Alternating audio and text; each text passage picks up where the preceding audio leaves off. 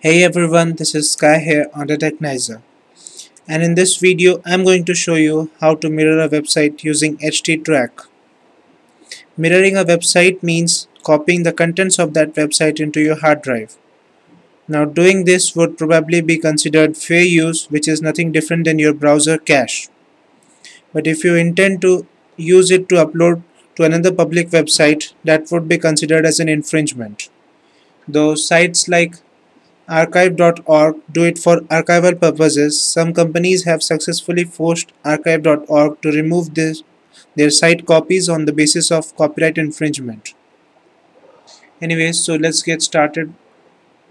Go to the download section for downloading this HTTrack. And if you are using Windows, you will have to download this .exe file. If you are using Linux, you will have to download this .tar.gz file. It is also available on Android over here. Now once you click on this, the download will start, and once you are done with the download, you will see an icon like this, and when you open it, you will see an interface like this. So to start mirroring, click next, type in a project name, type a project category, choose the path where you want your website to be mirrored, click on next. Here you will have to paste the URL of that website you want to mirror. Now in this example, I will choose this dictionary.reference.com.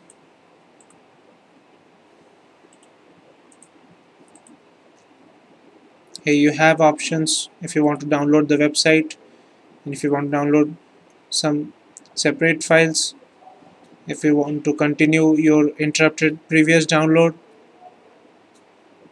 For this time I will choose this option. Again, you will see if you want to disconnect from the internet once the download finishes, you will have to check this option. If you want to shut down your PC when finished, you will have to check here. Click on finish, and here you will see the download has been already started.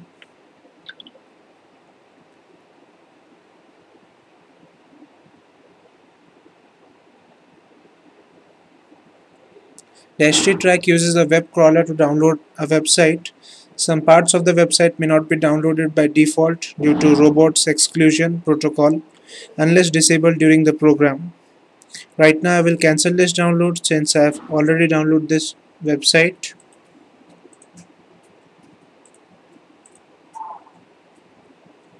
So to access it, I'll go to the directory where I downloaded it, and once here you will have to open this .html file.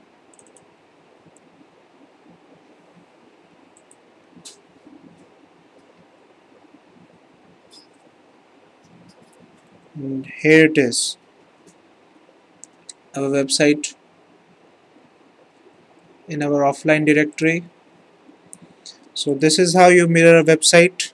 Thanks for watching. Please like and subscribe below. I'll see you in my next video.